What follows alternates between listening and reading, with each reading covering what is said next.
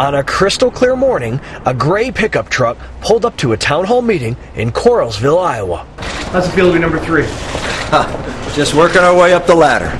Indeed, he is. Former Pennsylvania Senator, 53-year-old Rick Santorum, a man on the rise, now in the number 3 position in the Republican presidential race in Iowa, behind Mitt Romney and Ron Paul. Might even get close to 60.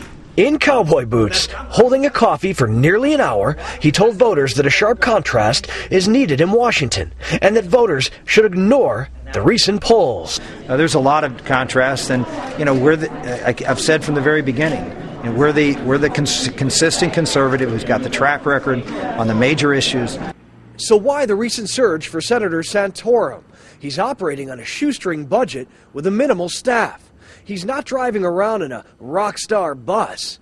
So could it be the gray pickup truck and the thousands of miles he and his staff have logged over the past year in Iowa? Were we 358 or 59 town hall meetings in the state of Iowa? We did all 99 counties, and we weren't speed dating.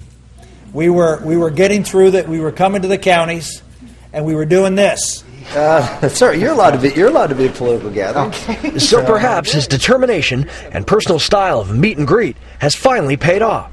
And with under a week left, Iowa voters are in major flux about who they will choose. Just maybe, Santorum's timing is spot on. So a lot of people are going to caucuses willing to be persuaded.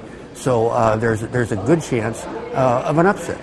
And the candidate that we're with right now, Rick Santorum, clearly has gotten a little momentum going for him. Oh, really? On Thursday, Santorum's crowds were bigger. A genuine energy was out there. And all of a sudden, the cameras were pulling focus on the candidate and his message. A very stark contrast with Governor Romney and me on the issue of health care and on the issue of cap and trade and global warming and on moral cultural issues and Ron Paul and national security. Sure. At an event in Muscatine, voters came out to listen closely. And of all people, this Democrat, Roberta Gabbard, sat in the back of the room. She wanted to see Santorum with her own eyes. I haven't seen any of the candidates yet, and I thought I better get here quick. Well, I just think his honesty. Everybody can see that he's a man of conviction. He means everything that he says. Who am I in Washington, D.C. to tell the people of Alaska where to build their bridges? Even if Rick Santorum doesn't win Iowa, he will likely move on to New Hampshire the week after. And if he doesn't win there, then some say he may be strategically positioned as a vice presidential running mate. In the meantime, 6 candidates continue the ultimate rural road trip, the Iowa caucuses.